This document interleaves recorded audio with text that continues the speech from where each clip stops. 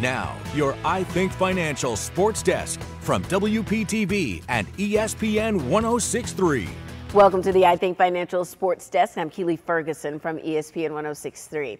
Game 3 of the World Series is happening tonight in Philadelphia, but while the eyes of the baseball world and the hearts of baseball fans were in the city of brotherly love tonight, today baseball royalty was in West Palm Beach.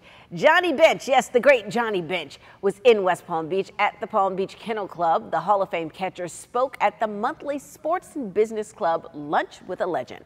Bench, a 14-time All-Star and 2-time World Series champion, was a part of the Cincinnati Reds' Big Red Machine, and he played with the club for over a decade. Bench spent time taking photos and answering questions from the crowd. Widely regarded as the greatest catcher ever, he also has some words of advice for those following in his footsteps. As a catcher, you got beat up. You know, people complain about, I'm not feeling well today. I caught 54 days in a row without a day off. What the hell are they talking about? It hurts. We didn't have anything, 17 broken bones, 5 surgeries, both hips replaced. I said, you know, you don't have anything, any problems. Get back in the game, man.